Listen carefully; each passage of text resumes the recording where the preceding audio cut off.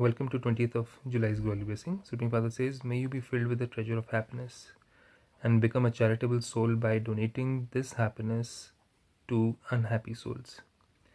At this time, the world has sorrow at every moment, whereas you have happiness at every moment because we have faith in one Lord God whom we know and who has planned out everything for us, and we are taking His guidance and changing ourselves, moving in the right direction so that our vibrations increase, so that our vibrations are higher, and we surpass all the issues and all the problems which we have accumulated from the past birth. So to give this happiness to unhappy souls is the greatest charity of all.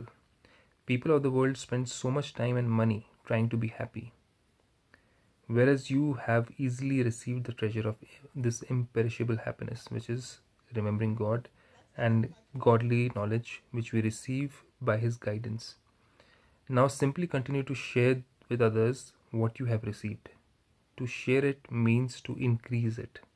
Now sharing means to share with others how to connect to God, to connect them to the knowledge which makes a mind stable and it makes a mind happier, joyous, and even in darker moments to find the light within. Now simply continue to share with others what you have received.